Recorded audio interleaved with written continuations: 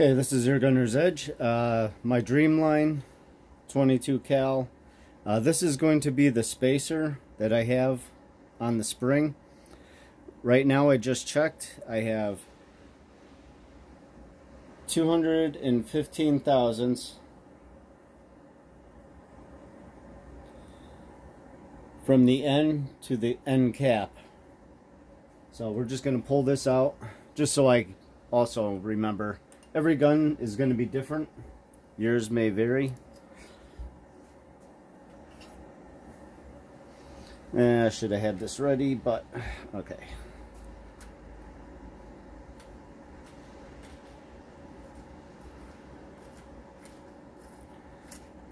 And Lead Slinger actually posted that you can do this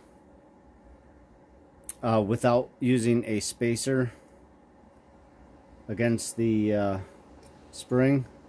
I haven't seen that video yet, so I can't comment on that, which would be great, but for right this second, these are two spacers that I have in here. Now I believe one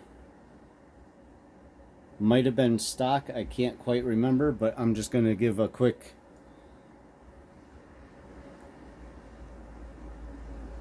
overall measurement. It's 100,000,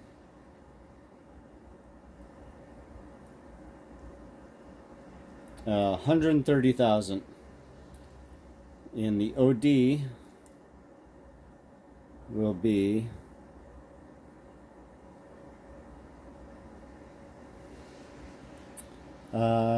just about 378,000, and for ID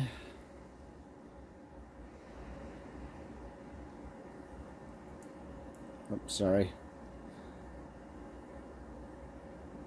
215 thousandths for the ID. Sorry, out of focus, my apologies.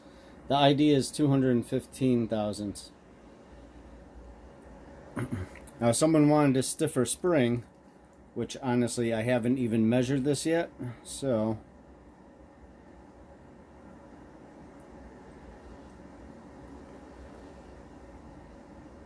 (2" 220,000.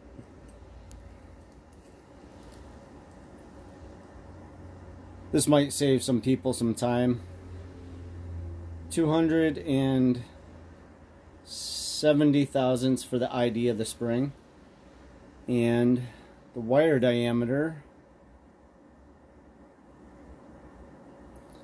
just trying to keep it in focus here. I'm trying to do two things at once. Watch it and see if it's in focus. And so the wire diameter is about 55 thousandths.